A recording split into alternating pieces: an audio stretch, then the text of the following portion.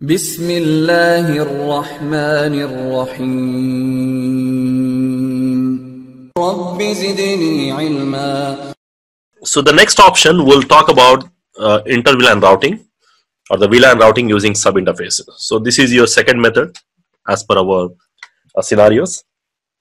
Now in this we'll be seeing how we can allow the users of VLAN 10, 20, 30 as well as 40 so that they can talk to each other. So basically if you have different VLANs, how we can allow the inter-VLAN communication with the help of sub-interfaces. Now here what we'll be doing is we still use a router here. So in the first two solutions, as I said, the previous one we need a separate physical gateways, right? And we are not using it. Now this time we'll be using a router with sub-interfaces. Okay, so this method we call it as a router on stick. That's a commonly used or the popular term used in the networks, especially when you don't have any layer 3 switches. So here we are using router, not the layer 3 switch. And this is better than the previous version because we'll be using only one connection between the router and the switch. So if you remember when we connected the VLANs, when we connect a router, so if you have 4 VLANs, well, we need to have 4 gateways, so 4 physical gateways, but we are not doing like that here. So here when we connect multiple VLANs, we'll be using only one interface which goes and connect to the switch. Okay, and then from there it connects to end users. So we'll be using only one interface here, let's say F0/0. So probably this one interface is sufficient for routing the traffic for multiple VLANs.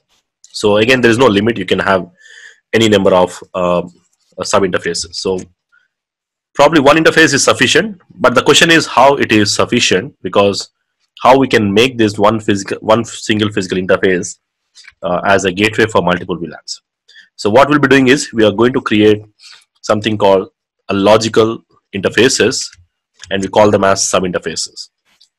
So which means physically this is one interface, but logically I can create multiple logical interfaces inside one physical interface.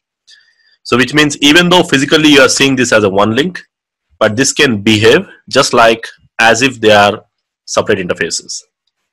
And those interfaces are logically separated inside the physical interface, and we call them as sub interfaces here. So there is only one physical connection, but how we are going to separate? We still create sub interfaces, which means if I have 4 VLANs, so I'm going to create how many sub interfaces? 4 sub interfaces. If I have 10 VLANs, I'm going to create 10 sub interfaces. If you have 20 VLANs, you're going to create 20 sub interfaces. So physically it is just one link sufficient.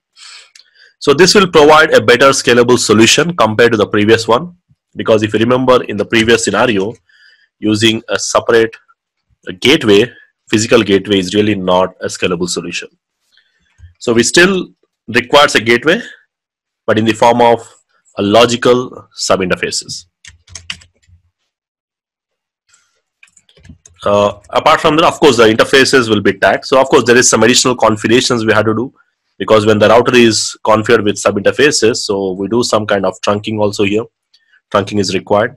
And again, when the packet is going to the end devices, it will be just go without any tag normally. But when the packet is routed between the switch and the router sub interfaces, it will be tagged. We'll see this process, especially in the next slides when we get into the configuration and those options.